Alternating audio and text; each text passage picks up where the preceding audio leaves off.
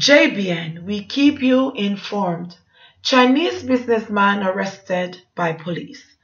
Please remember to like, subscribe, share, leave us a comment, and click the notification bell to receive our daily news items. A St. Anne-based Chinese businessman has been arrested by the police after he reportedly stabbed one of his customers with a knife during an altercation on Friday. Investigators reported that about 1 p.m., the customer had an argument with another Chinese national in the store operated by the businessman.